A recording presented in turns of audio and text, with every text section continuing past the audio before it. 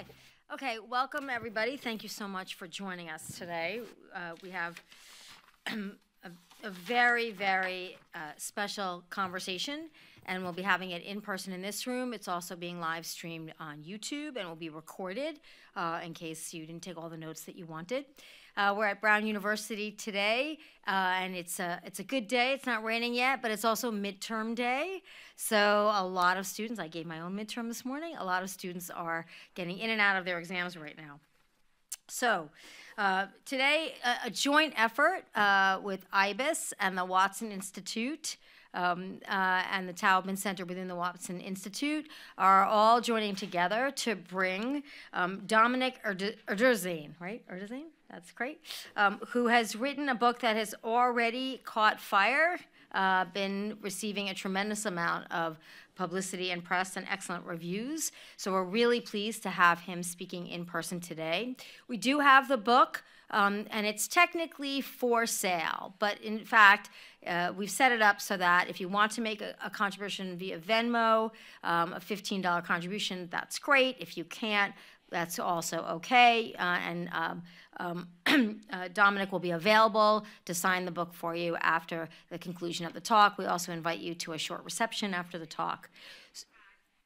So we will be asking our speaker to speak for about 35 minutes. Then we'll have Q&A, open floor, and then we'll have informal conversation after that at the reception.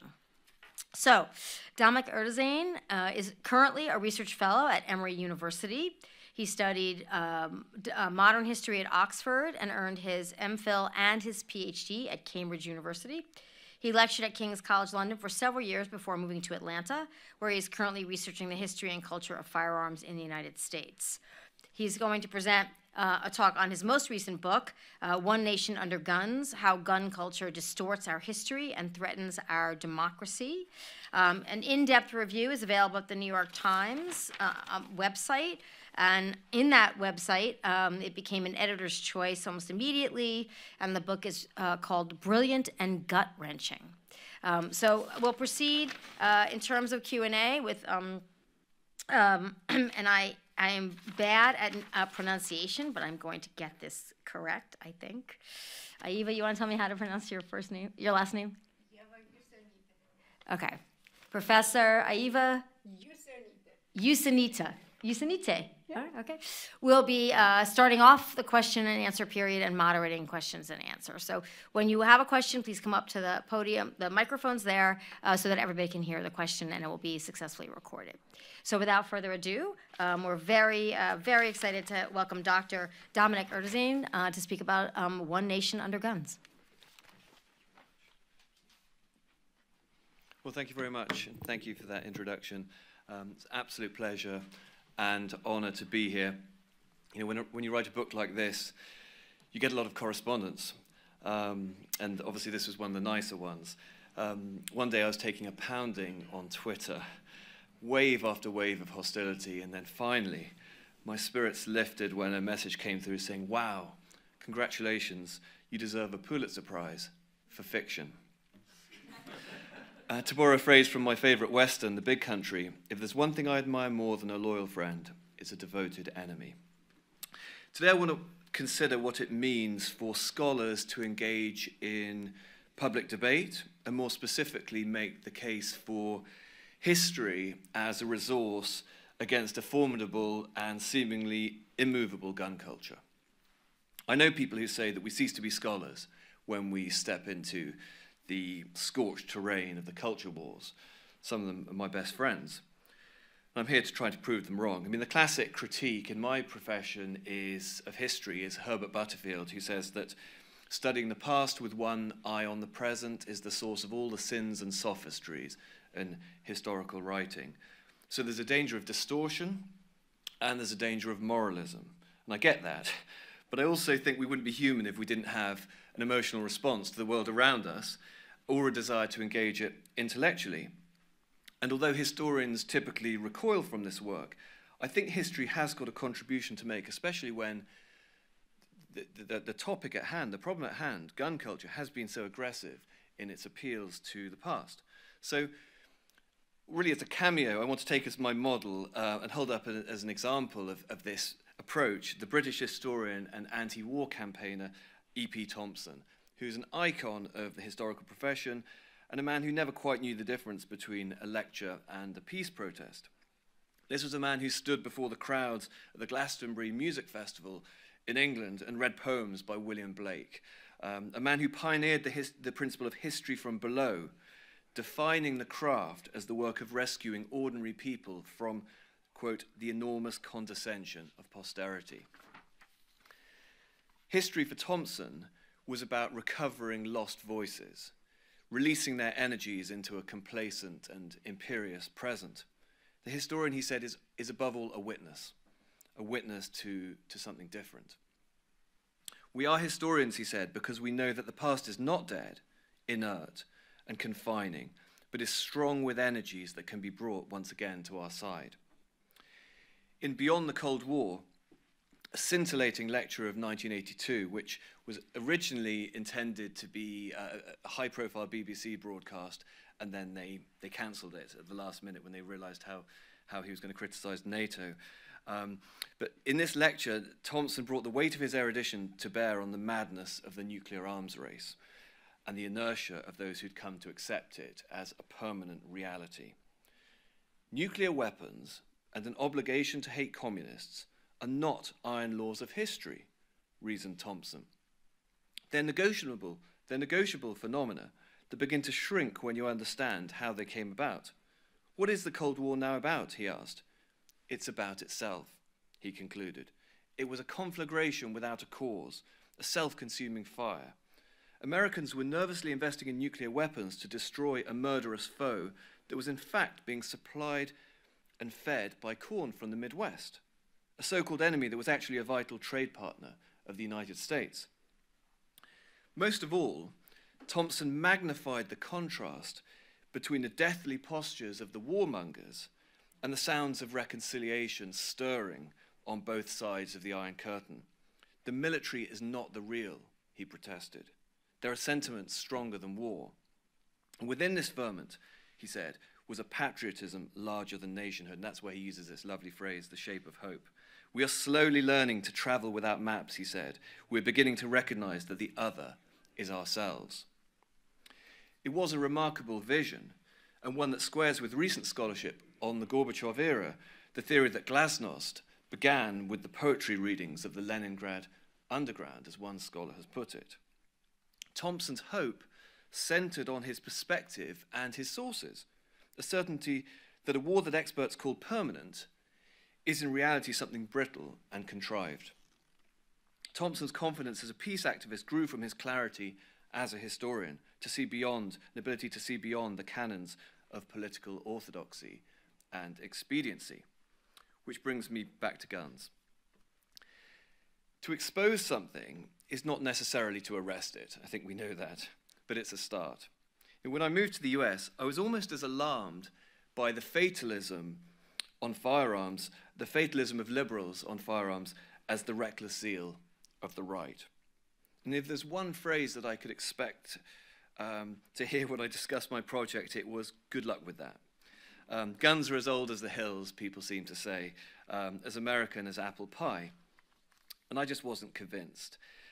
Even to think of the technology, quite apart from the question of gun rights or the entitlement to carry one outside the home, was to confront something startlingly new. So while eminent New York Times columnists were advising liberals to tread carefully on guns and to accept that we are, quote, destined to live in an ocean of firearms, I became increasingly uneasy about this tone of capitulation and the historical assumptions behind them. Common sense was a phrase that began to trouble me, as did the suggestion that the project of gun control give way to the less abrasive goal of gun responsibility. This narrative resurfaced after the Uvalde shooting a couple of years ago. Matthew McConaughey, the actor, saying, it's time to move on from gun control because it offends people. Let's talk about gun responsibility. And that's just the way the discourse is shifting. We can talk more about the logic of that afterwards. Commentators sometimes refer to the gun debate, but to compare these columns with the kinds of protests penned by Molly Ivins or Tom Teepen, a generation earlier, was to see that something vital has been lost. Our common sense, our common sense would be their nightmare. We now endure and to some extent accept conditions of domestic armament unthinkable a generation ago. And to roll back the clock to the 60s and 70s, when submachine guns were virtually unknown and leading figures of both parties favored a total ban on handguns, was to see that we have been misled on the American heritage. Memories are short.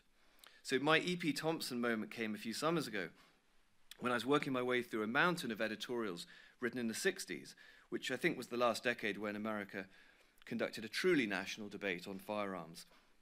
And the vigor of this writing really struck me with tremendous force. Stop calling them accidents. Stop talking about tragedies, thundered the Washington Post. These are choices, political choices, and we have the power to change them. That's the kind of tone of that decade. When the National Rifle Association advised members to arm themselves against rioters in the cities, the newspapers called them out in language that we rarely see today. There was one piece, an editorial in the American Rifleman, which is the house journal of the NRA, as you may know, and it was lamenting the fact that many citizens are reluctant to take a life, even to preserve their own, particularly women. And this just sent the Washington Post editor into orbit. He said, there is a savagery in this twaddle that is worse than irresponsible. When reluctance to kill is described as a quirk to be overcome, when we're encouraged to arm ourselves against our fellow citizens, democracy is on the brink. It was time to talk seriously about disarming the nation. So this is arresting language compared to the language of compromise that I felt that was more typical of my contemporaries. And more than this outrage, it was the clarity with which someone like Ralph McGill, famous journalist based in Atlanta, it was the clarity with which people like McGill identified the racial dynamics buried in neutral terms like law and order and law-abiding citizens that really struck me. And that was the phrase as an outsider to this debate that really struck me, the sanctity of the law-abiding citizen. And people like McGill said, look, guns are the white man's prerogative. It's clear. Guns are enforcers, not equalizers. They cut through this rhetoric about peacemakers and equalizers. And in one of his editorials, they violate the first principle of the liberal state, which is the surrender of deadly force to the collective wisdom of the community. So now we're talking, I thought, this is the language of John Locke and the architects of the liberal state. These sentiments were echoed by the authors of the President's Violence Commission, which delivered its massive report in 1969, according to Patrick Charles's book, which came out last year, Vote Gun, which I'd recommend. He suggests that the Violence Commission wanted to propose a total ban on handguns. Milton Eisenhower was the chair of that report, but it doesn't actually state that, but it's not far away. That's the language that's circulating in the late 60s, early 70s. Now, we know that that advice was rejected, and it's hard to imagine any newspaper today, even a liberal newspaper, publishing a column calling for the total ban of handguns as a condition of democracy. But that is where academic freedom comes into play, my E.P. Thompson sort of theme. That is where the university as a place of risk and open inquiry comes into its own. Here's another of my favorite quotes about history. The historian, writes Peter Burke, is the guardian of the awkward fact, the skeletons in the closet of social memory. Although that makes us strange, it is also what makes us relevant, paradoxically, perhaps even useful. The irony is that our only chance of influencing a public debate is to be situated outside it. Maybe that's another one to discuss. So in that spirit, I want to state very clearly my argument that very briefly, my argument that the gun culture as we know it is in contradiction with the values of democracy and the goals of the Constitution. This modern idea of free and open access to deadly firepower is not just historically new, a departure from the legal norms of US history.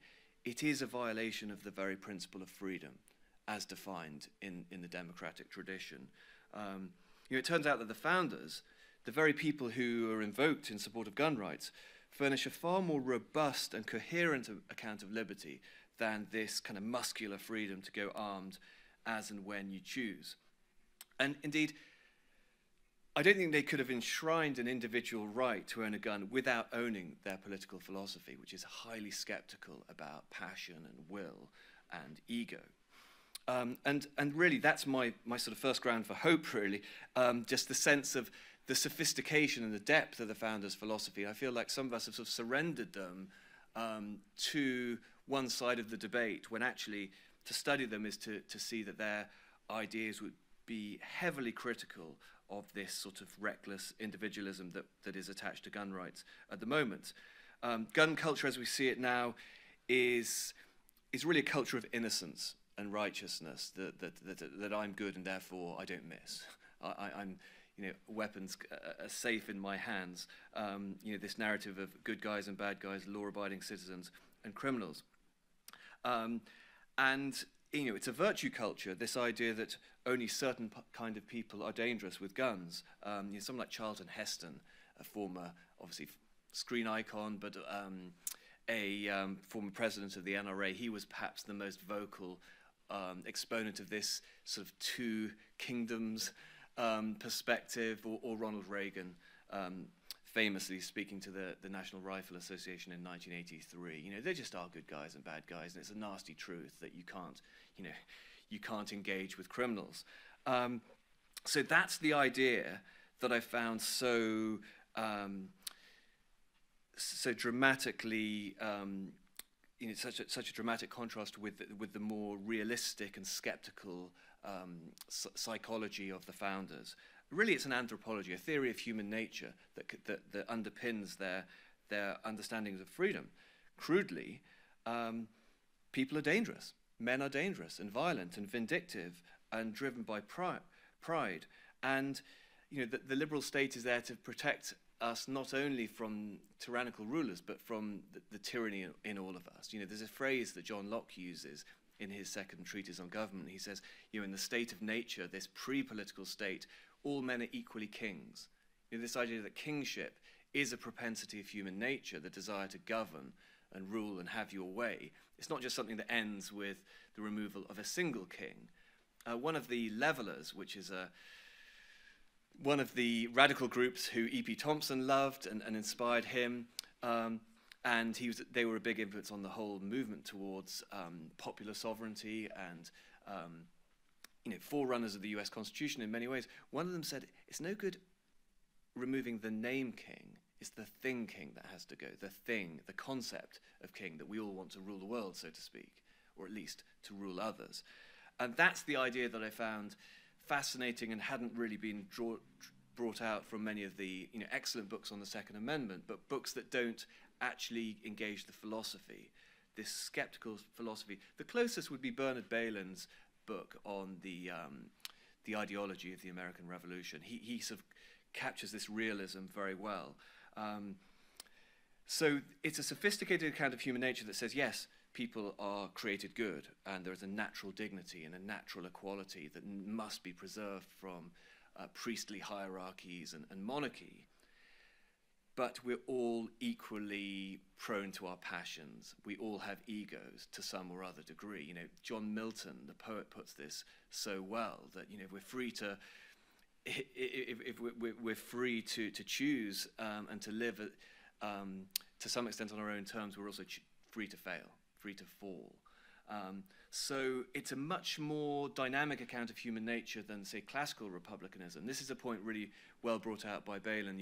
The classical republics did have this idea of virtue, a sort of almost a flatter view of human nature, whereas modern democracy is a bit more knowing about that propensity for violence.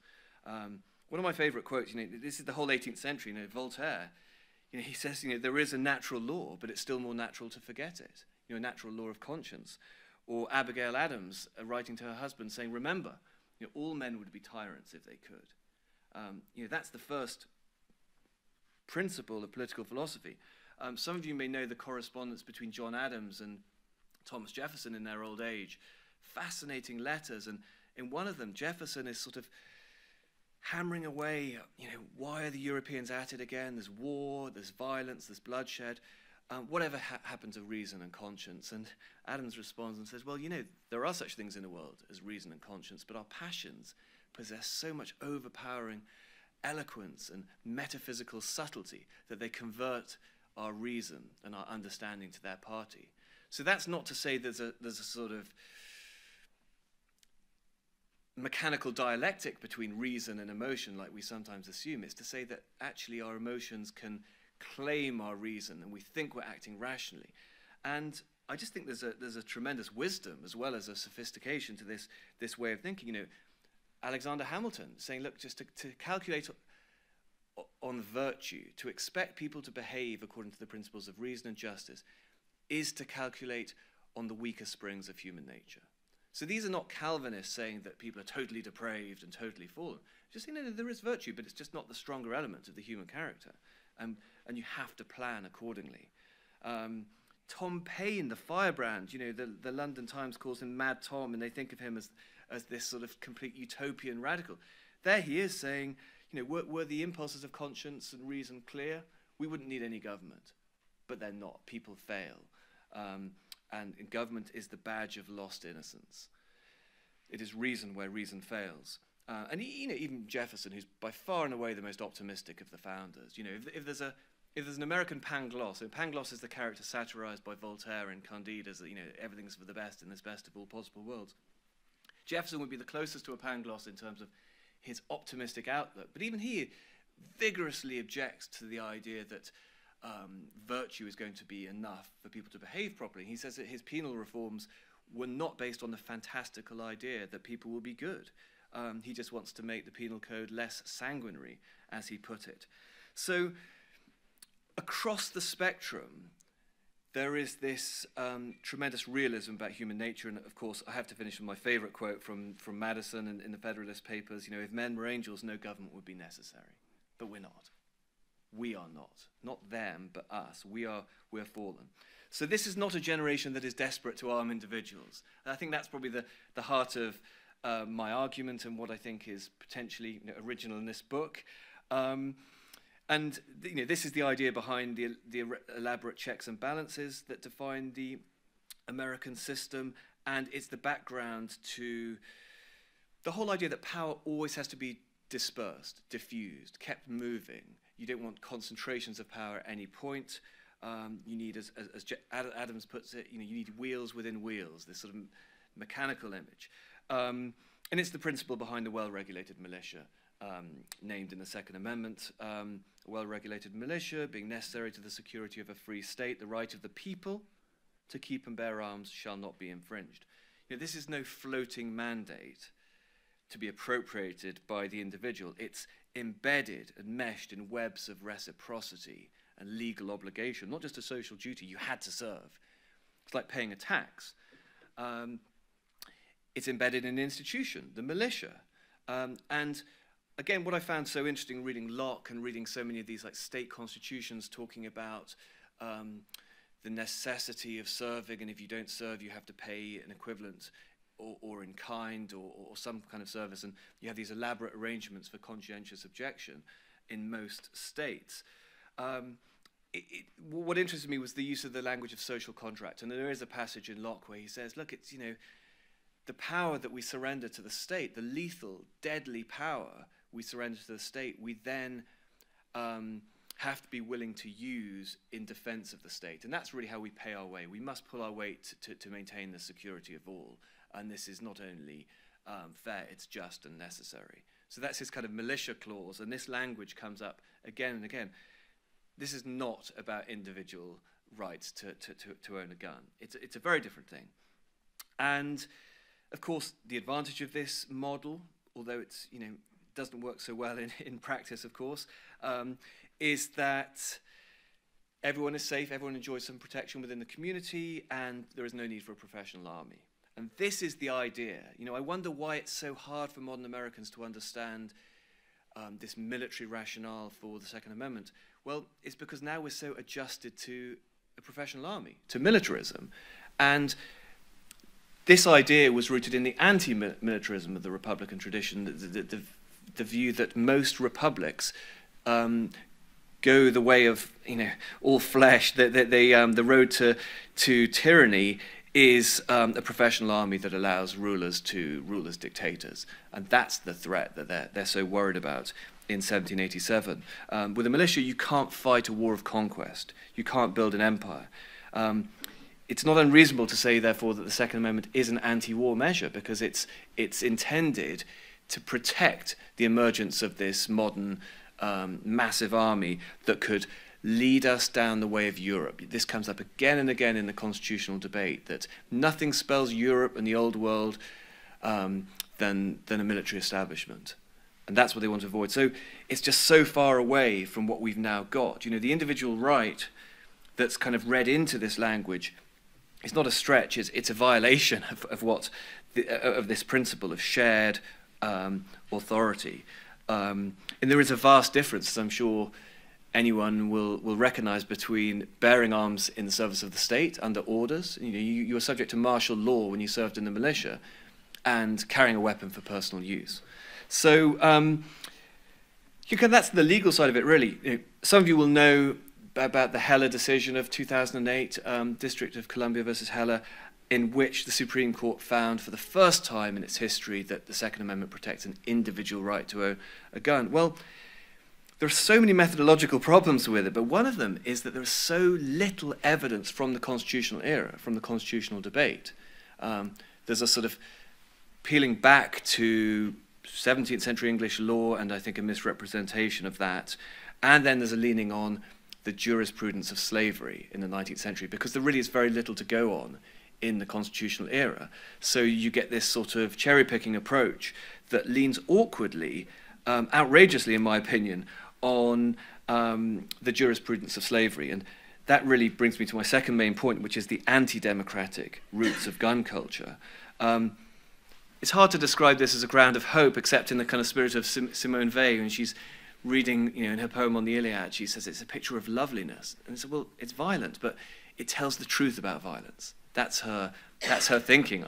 That there's something reassuringly stark and clear about the connection between guns and slavery in the 19th century. There's this quote from Samuel Colt. The revolver is only invented in the 1830s or patented then.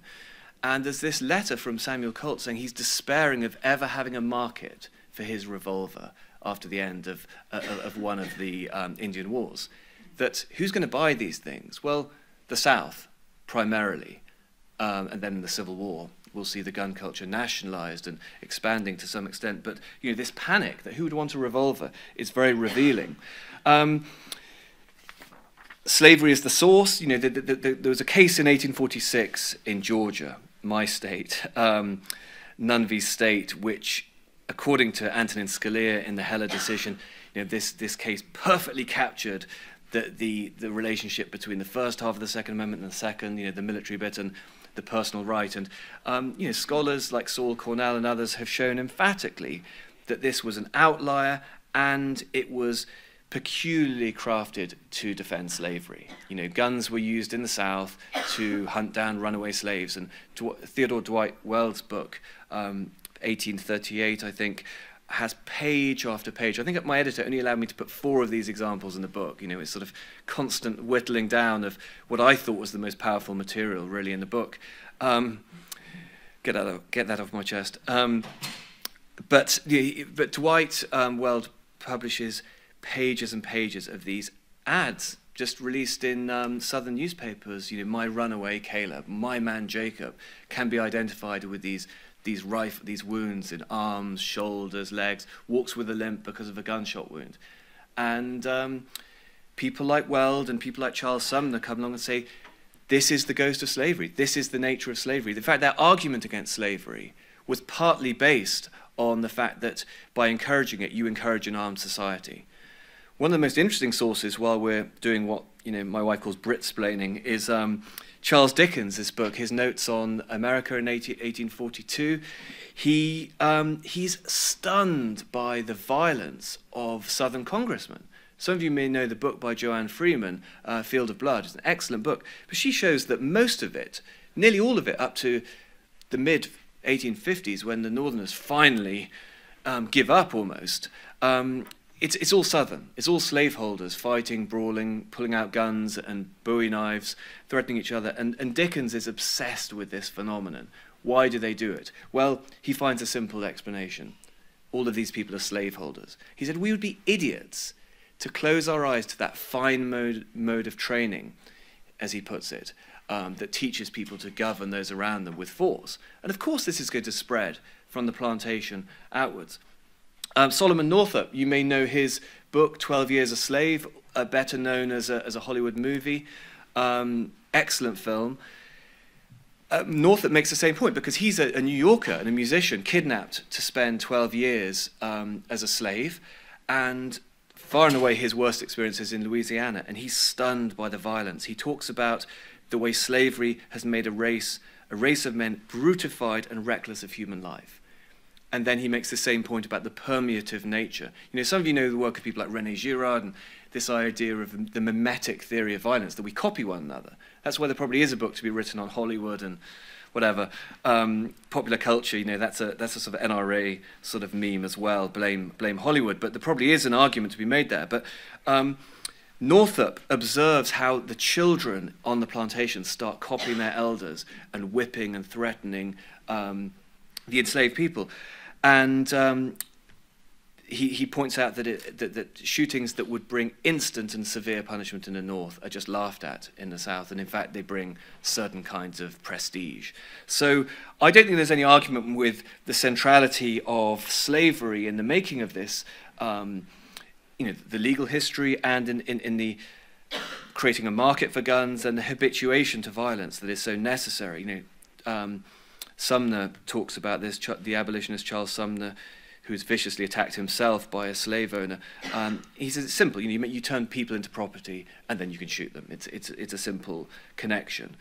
The Civil War, as I've indicated, this is the very poignant bit because you then get this liberationist narrative for owning guns. The Civil War, as I've indicated, nationalizes gun culture to some extent. It gives a new legitimacy to guns.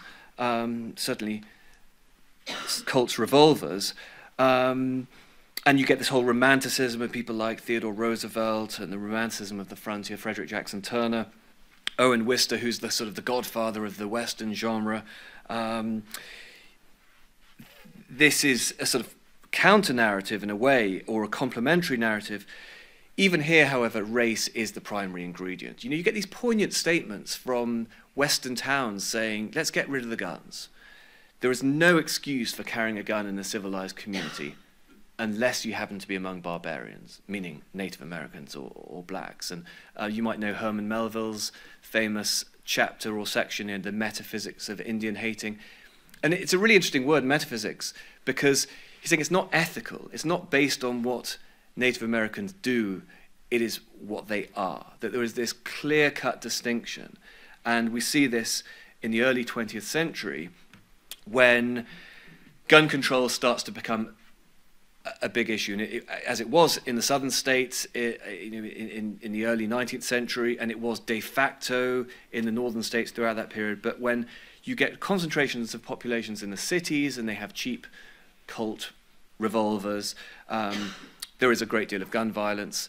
And as a bipartisan issue of the Progressive era and the New Deal era, there is tremendous energy and will to control guns. You know, the pistol is the curse of America, said one statesman.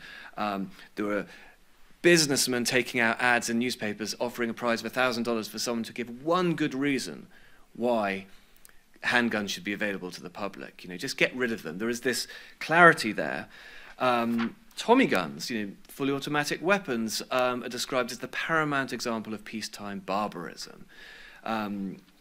FDR, as governor of New York in 1931, says that a state that fails to take measures to prevent reckless shootings is, quote, out of step with modern thought. Why does it lose? I mean, I feel like I'm giving away the plot line, really, a bit of a spoiler. But it's defeated by various forms of nativism and racially charged patriotism. The gun is, again, the white man's prerogative. Crime is dark and foreign. You get these extraordinary editorials in the American Rifleman the House, the NRA is really an adjunct of the government in many ways, and has access to military surplus and is involved in training in all sorts of government-sponsored programs of rifle training. But the NRA in its own journal is writing these articles saying that we all know that it's the foreigner, it's foreign blood that is causing crime, and the native white stock is slow to anger. This kind of biblical language of goodness and decency. And that's where the discourse of the honest citizen, and later the law-abiding citizen, develops. But it's really, you put it next to publications of the Ku Klux Klan in the 1920s, which was a mainstream organization, and it's hard to tell the difference. So it's coming out of that stable. The 60s is the big decade with the assassinations and tremendous unanimity for gun control. And then there's the shooting at the University of Texas in 1966. And a journalist for the Washington Post said one act of political leadership could break the thrall of the gun in American life. This is the moment. And it fails. The 1868 Gun Control Act is described by the Washington Post as a crimp in the mail-order gun business. Why does it fail? Well, racial fear is clearly is clearly a factor. Gary Wills writes about this as a young journalist, and he said he chides himself. He's embarrassed how long it took him to realize what the dynamics behind gun ownership really were, and why people who would say to a pollster, "I'm in favor of gun control," and then quietly go and buy a gun, why there is that double standard. So, and you've got the Guns and Ammo magazine, which is even more radical, well, far more radical than American Rifleman, saying that in the long run, these riots, deadly riots in Watts and in Detroit, may be a blessing for us because they may help preserve our sacred right to bear arms. So it really is clearly racially motivated.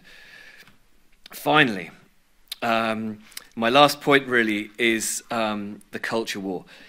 In 1970, Richard Hofstadter, one of the finest historians of the 20th century, he writes this terrible lament, really, what went wrong. If we can't control guns at a time of unique popular revulsion against them, when are we going to do it? How far must things go?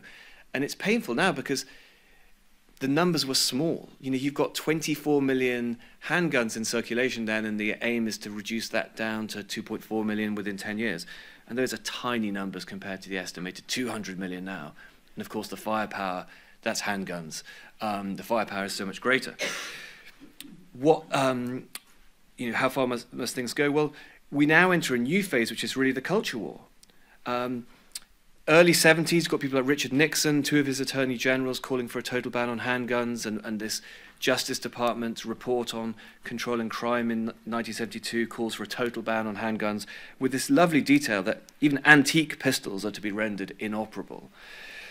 You could read it and weep, or you can take heart that what we're dealing with is now very new, that most of these extremes can be dated to the Reagan era. Reagan is the person who opens the floodgates with this absolutist language of entitlement. Concealed weapons were controversial. Having to apply for a concealed weapon was controversial in the 80s and 90s and first decade of this century. And the argument was very much, we are the responsible people, we go through the training, therefore, you don't have to worry about misuse. Angela Stroud has written a really good book called Good Guys with Guns that cites this. And a friend of mine, Michael Gregoni's done a fascinating doctoral study on this at Duke. But he was joking the other day, it's already out of date. All his anthropological research about people going through these training programs, it's old hat because you don't need them now. My state has made it unnecessary. There's permitless carriage, and one state in the 1980s allowed permitless carriage, and that was Vermont. Now most states, more than 40, have either permitless or shall issue, i.e. no questions asked, legislation. It's a dramatic shift in American life. Assault rifles were extremely rare in the 80s. In the 90s, before the ban, they represented less than 1% of sales, and now they represent 25%. I could tell you so many stories from the South about people you would never imagine in the world would have an assault rifle, but do. again, the astonishment of that period is something that does give me hope. You've got people like this retired colonel saying, what are they going to do with these weapons? Shoot down the trees? Do people know what the firepower is? Last week we had the Supreme Court discussing, rather glibly, as you might think, these entitlements.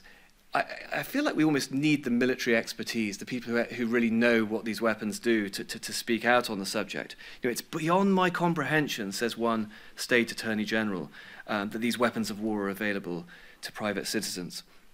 The fact that these arguments were lost doesn't make them any less relevant. In fact, quite the opposite. To say that the ship has sailed doesn't seem to me an acceptable response to that. In tolerating assault rifles, we are the outliers. And that, I think, is where the bracing air of the past can wake us up. None of this is fated. The brilliance of Thompson's Cold War lecture was not just the dismantling of the rationale for weapons, it was the appeal to popular sovereignty, the latent energies of a worried people as the true agents of history. You have more power than you think, is his constant refrain. We fail when we lower our sights to what is considered realistic. If we've learned one thing from the civil rights movement, it's that what is realistic is whatever can be imagined. But we have to do that work. We have to think beyond the present, beyond the tyranny of now. The past is not dead, said the activist historian. It might just save our lives. Thank you very much.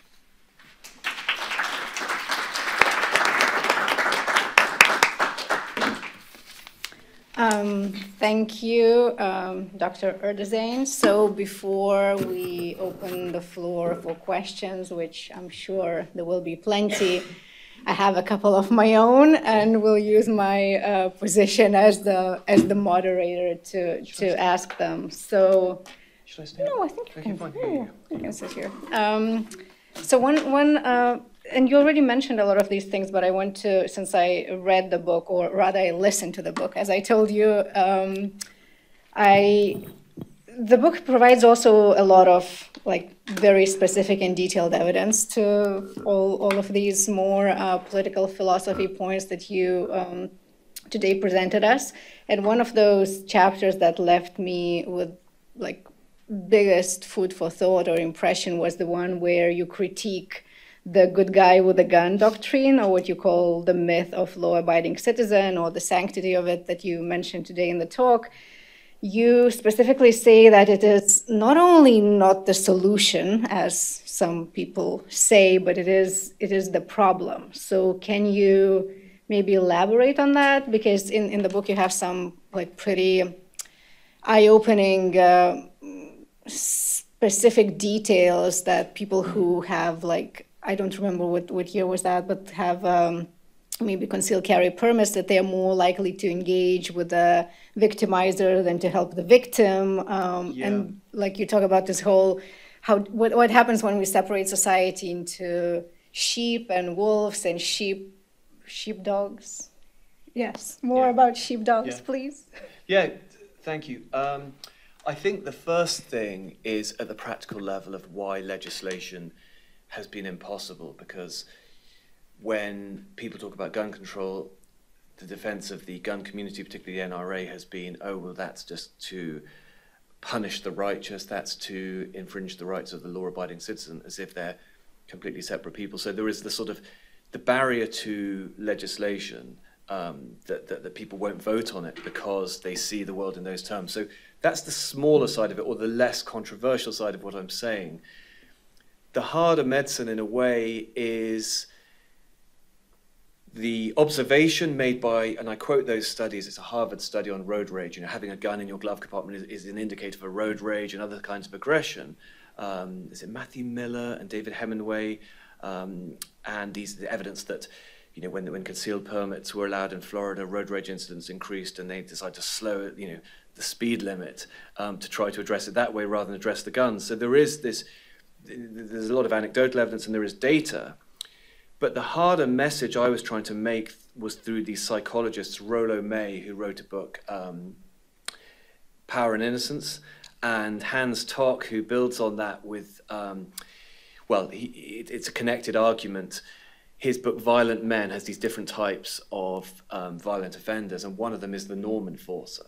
And what Tock and Rollo May say is that there's a paradox in America that violence is linked to virtue or a self-perception of virtue, that these are America's vigilantes, and they feel that they're defending maidens and carrying off dragons. And it's very similar to, you might know Graham Greene's book, The Quiet American, where he says, I've never knew a man who had better reasons for all the harm he caused in the world. He recognizes that his character, Pyle, is a good man in many ways. He's a decent person, but his violence almost springs from his sense of righteousness.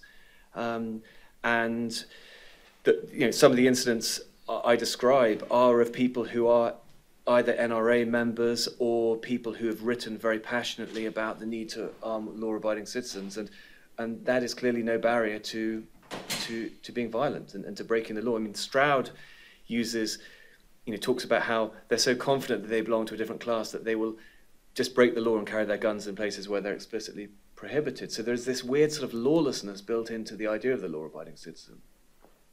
Yeah, thank you. The other thing is you mentioned a little bit about the Heller decision, and I think in the book it plays such a central role. Like most of our history, we've been thinking about this right to arms as a collective, and now suddenly it became individual, and you frame it, you focus on Scalia's comments, where saying that he turned people into person and militia into metaphor, and instead of this kind of fine, nuanced historical context that you provided us with today, he focused on these dictionary definitions of the terms.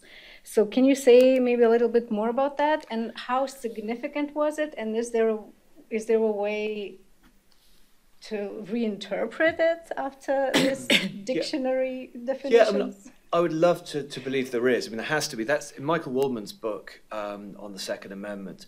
I mean, it's so depressing to read how he charts a similar narrative of the unraveling of this collective view of the Second Amendment towards this individualistic view in the late 20th century, and how it seems ridiculous, and then it gets traction. And the best thing in the entire book is where he says, this will not be the last time the Supreme Court rules on the Second Amendment. Now, unfortunately, since Heller in 2008, we've had a new phase of authorizing guns outside the home in the Bruin decision of 22, and we hold our breath to see what they decide about bump stocks. And we've entered a strange realm, but what I hope is, it's almost so bad, I mean, this sounds flippant, but it's almost so bad that it's good, because the methodology in Heller is literally using dictionaries, you have a coherent phrase about the right of the people to keep and bear arms, and it's clearly connected to the militia and clearly anchored to the security of the state. And there's a long history, there's a prehistory of it, there's the actual history of the Second Amendment and how the courts have interpreted it. He dismantles that, and the method is to break it up. He never really addresses the sentence as a whole. He takes individual words and say, well, what's an arm? Look it up in a dictionary and it says it's a weapon. What's to keep? Well, it's to possess. What's to bear? It's to carry. Oh, ergo, it must mean it's a right to keep, to hold a weapon on your person. There was an old meme, really, where a NRA-funded scholar found this phrase in a dictionary that referred to wearing arms in a coat. And said, well, that obviously means that people carried guns on their person, even though revolvers hadn't been invented. And Gary Wills did the research, and it might have been based on someone else in his 1995 article in the New York Review of Books. And he says, this is the kind of blunder. Bearing arms in a coat is a reference to heraldry. You have a coat of arms. It's nothing to do with carrying weapons on your person. But that's the level of the Heller decision. I found, if I could just share this anecdote. I mean, this is on the day I took US citizenship, and in the dark days of COVID, and so no one else could come, and it was already a bit downbeat. I was chasing up this reference from a 1843 ruling, State v. Huntley, which addresses the menace of guns in society in very strident terms. And it also says that the fact that you have a right to bear arms in defense of the state doesn't give you a right to carry one for your personal purposes. In fact, it deepens your guilt if you abuse that high privilege to threaten other people. I thought, well, why is no one quoting this? So I start going through all my notes and searching everything. The reason I didn't have it was because it was misquoted in Heller, misspelled.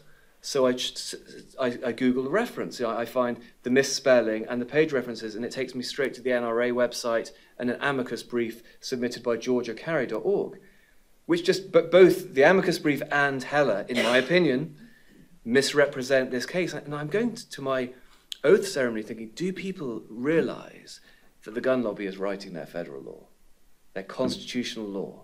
I mean, it would seem a bizarre coincidence. So the Heller thing is, Patrick Charles I mentioned earlier, and he's written this book, Vote Gun, which I'd recommend, very good on the 70s and 80s. But he said, if you think that's bad, just go through the footnotes of Bruin, the decision 2 years ago. We are dealing with sort of cut and paste, and it's not a serious intellectual exercise. So I hope and pray that something's going to change. I wasn't going to say thoughts and prayers, but something will change. And then at the citizenship ceremony, you took the oath and say you will bear the arms on behalf of the United States. Well, I didn't. I mean, I was told by friends, immigrant lawyers, not to engage that subject because if you tick the box, you don't want to bear arms, then they'll pull you aside for all sorts of interviews. So I ticked it, and they said, fine. But they still gave me the oath with the bearing arms, so I felt a bit uncatered for that. But anyway, live with that. I'm still thinking about it because I was in the same boat like a month ago when I took my oath. So really? Okay. One more question, and then we'll open the floor.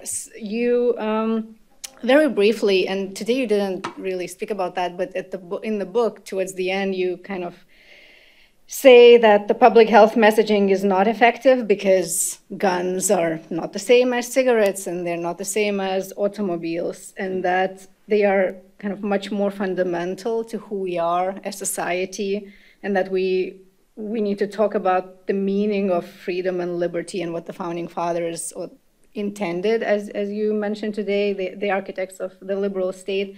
So how do we really start? The title of your talk was The Shape of Hope. So what is the shape, or how do we shape it? Yeah, okay. So, I mean, I think one version of this that I wrote a couple of days ago was much more trying to bring out the work of, March for Our Lives and Moms Demand Action and talk about those in the way E.P. Thompson talked about all this sort of groundswell of dissent in the USSR and this side of the, Iron Curtain.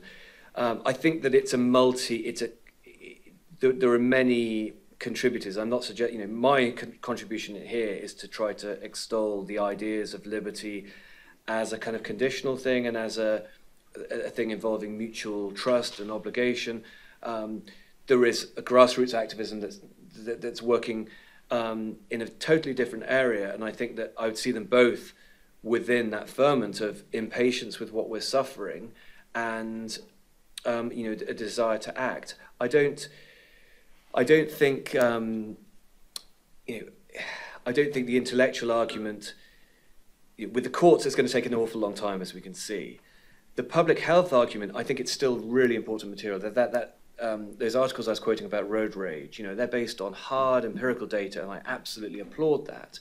I just think that in terms of the public narrative, it does concede too much if we sort of soften or neutralize the discourse where you're just talking about it as almost as a positive thing. Joanna Burke's book, Deep Violence on Militarism and Culture, worries about statements of standards for war or expectations of military conduct. Sometimes they end up creating even more violence because they kind of legitimize the project. That's my worry with some of the discourse, but I don't want to criticize the public health argument. I think it's just what we need is for it to be complemented by a sharper-edged intellectual argument about liberty. And I think this is what Jonathan Metzl, I don't know if you've seen his book, Jonathan Metzl's book, What We've Become, seems to be making that argument. So I'd like to think there's a body of us coming at it with our different skills. Yeah, well, thank you very much. The audience, if somebody has a question, please come up to the microphone because we are recording and live streaming this. And if you could introduce yourself before you ask the question.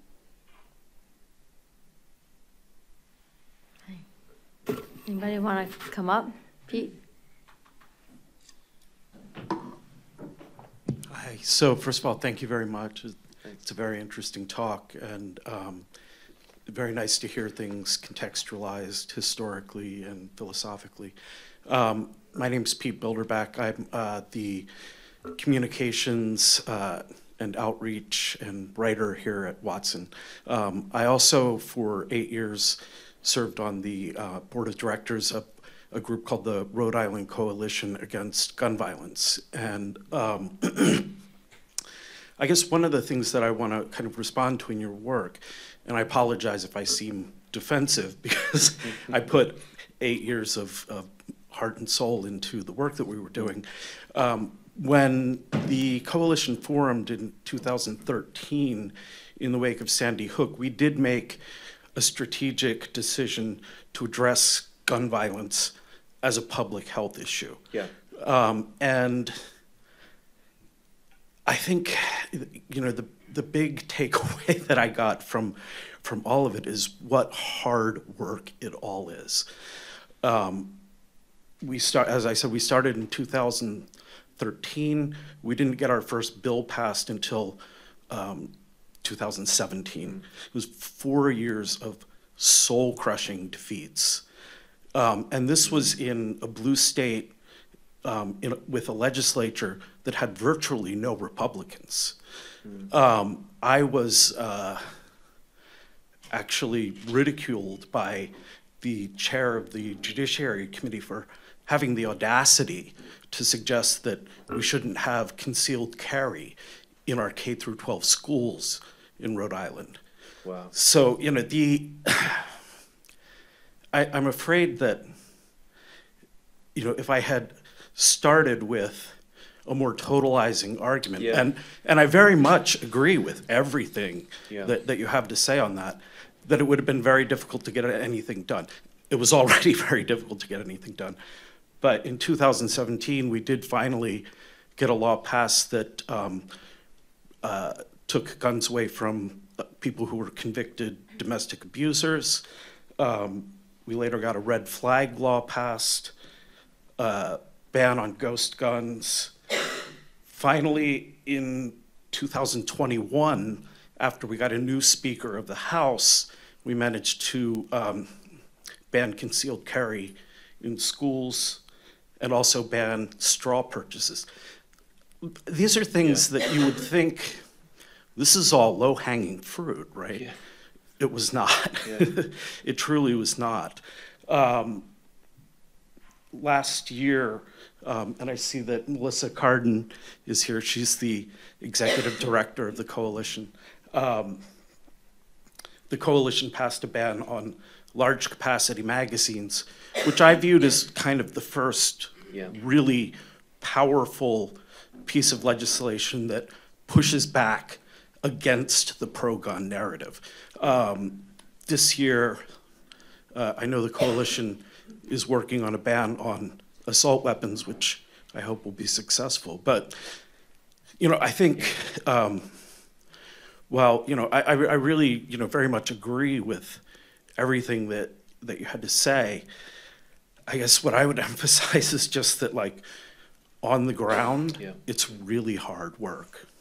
Yeah, I really appreciate that comment, and I think, as you say, you know, it is really important work, and you know, I'm talking in the sort of more poetic terms about the civil rights movement, but if you read those kind of big histories by Taylor Branch, you know, it's a trilogy, and the gritty detail and the law, you know, the number of times bail has to be posted, and the grinding kind of legalities of it, and we have this image of the speeches, and so yeah, I certainly don't want to undermine that. I think that, and also I think that they're very significant in themselves, these steps, and they're hugely symbolic, as you say. It's the kind of, you know, the large capacity magazine thing is huge symbolically, and just in terms of stopping, you know, arresting the process, because in my state they've almost stripped everything away, and then now they're passing laws to give tax holidays for guns, for gun sellers for certain days of the year, because we have to do something. It is relentless. So just to stop that is very important. I think what I was trying to get at in terms of against the public health thing is to keep in mind that these are deadly weapons and it is unusual. You know, I've used this example. I embarrass my daughter. You know, she rings me up and she's on the train saying, "Daddy, there's someone with a gun, a human gun." You know that, and then she later explained that meant a handgun as opposed to something you might, you know, hunt with. And I feel if somehow we could recover that sense of shock, and you know, imagine if owning a handgun were as unacceptable as making a racial slur in public. You know, imagine if a generation just made that decision, then, you know, the gun sellers would be in trouble almost instantly. And imagine how that could cascade into something larger. So I suppose it's just, to me, it's almost an aesthetic argument. And when I see a gun in Georgia, which is not infrequently, I'm aware of that history and I have a revulsion to it in a way that others don't. And I suppose this is one strand. I certainly don't want to discredit the public health approach, but yeah, thanks. Yeah, really thank you very much. Yes. Sorry, long answers from me. No, thank you. Thank you for your talk. My name is Paul, and I wanted to kind of echo what the previous commenter said, and I think maybe you summarized it yourself in one of the moderator's questions, saying that what you're calling for is a more, a sharper intellectual engagement with these pro-gun arguments. And I just wonder if you're not taking substantially enough the degree to which this is not just a flaw in our system, but a flaw in our people. That this is a broadly popular problem. There was a lot of popular support for the legal status quo that we have. And if you trace a turn back to the Reagan administration, which I agree with, there's definitely been a sort of success in marketing by the gun companies in terms of convincing people to buy more guns, but they have also been making inroads more recently into what they perceive as neglected markets, so non-whites, women, and that's where their sales growth is coming from. And every election of a Democratic president is inevitably preceded by, accompanied by, a spike in sales of weapons of all kinds. So I want there to be change. I guess I feel like the change isn't going to come without a change in what we as a populace want, desire, see as our interests. And this is a commonly trotted out punching bag, and I don't mean to be dismissive, but certainly this doesn't seem like a moment in our history where people from above, whether they're newspaper editorial writers or doctors or academics, can say to the people, this isn't working for you, and the people say, yes, that is a wise opinion, we will follow elites. Totally. I mean, I agree, and I think I'd come back to the point that we need a multi-pronged approach, and I think that where something is so explicit in its appeal to the elites, called the Founding Fathers, I try not to use that phrase in the book, it's fair game to challenge them toe-to-toe. And I say in my conclusion, I'm not an originalist. I don't want to sort of imply that there's this sort of special generation whose voice must transcend all others. But since that's the terrain the game is being played on, we have to engage it. I think that the slavery, the arguments about slavery, and they're so clear in someone like Solomon Northup's book, I think they start to make that aesthetic argument that guns are ugly. They have an ugly history. And that doesn't, I might be an elite, be guilty of that charge standing here, but I think to read the history at first hand and to see how intimately it's tied in with the racial politics of the country, the era of Roosevelt, there's now a new reckoning about US imperialism. I think that could be really a popular argument that would be on the level with things like the 1619 Project. I also think, I take your point that it's a widespread thing, but, I started with E.P. Thompson because I love the way he just calls out the fragility of the Cold War consensus. Just look under the lid and you find that it fades quite quickly.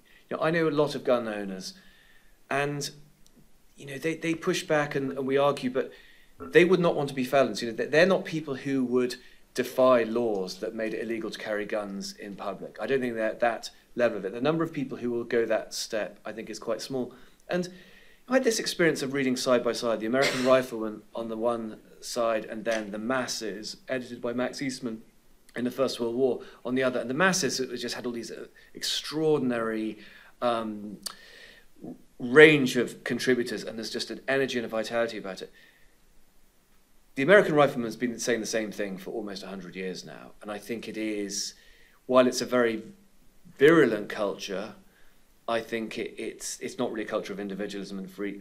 I don't think you have to change so many minds, is what I'm saying. I think if a change came at the top, and I think if there were a change, in the Republican Party, I think the domino effect would be fairly rapid. But I'll stop there.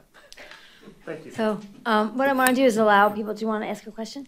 Yeah, we're going to take a last question, and then we'll have an opportunity if you wanted to purchase the book and to speak with the author, and then we think we have a reception outside. Waiting for it. Thank you so much. It was fascinating and sobering. And I just sat here and I kept thinking, why would you choose to live here, and particularly in Georgia?